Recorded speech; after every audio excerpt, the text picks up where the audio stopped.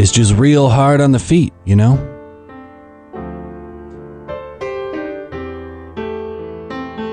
By the time Friday rolls around, you got nothing left to give.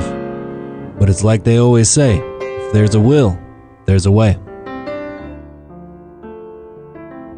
I guess it just comes down to dedication to my job. I'll keep showing up and doing it until they don't need me to anymore. Or until they catch me sleeping.